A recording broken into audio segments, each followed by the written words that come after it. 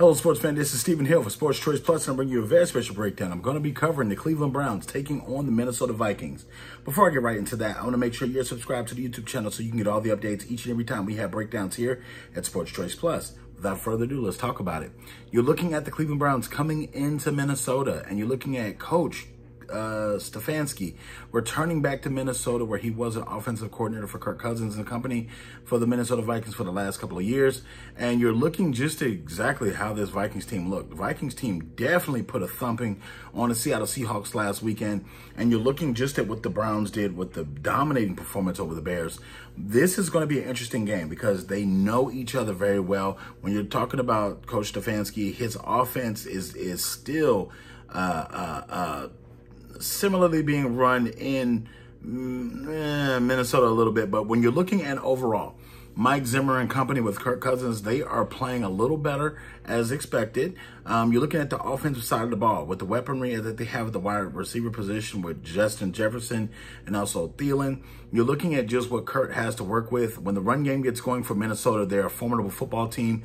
The defense, of course, does give up points for the Vikings, but you got to look at that as being, you're going to give up points here and there.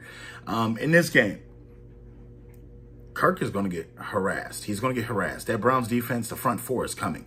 So he's going to have to be accurate. We saw last week with a couple of those anticipatory throws, he was very good at getting the ball out before the receivers even turned their head, and the ball was on the money every single time. You're looking at just exactly what's going to happen. The Browns are going to try to force him to throw the ball in tight windows.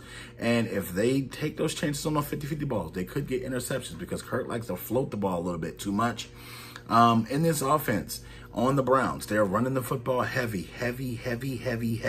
So you did see last week, a lot of the running backs are starting to eat for the Browns through the air, on the ground. They're starting to do a little bit more. They got the 1-2 punch, and you know what's coming. You know what's coming. They're going to sledgehammer the Vikings to death because the Vikings defense is not going to be able to stop the run of the Cleveland Browns. So I expect a lot of different tight end sets, a lot of different running sets, and I think that can help them win this game.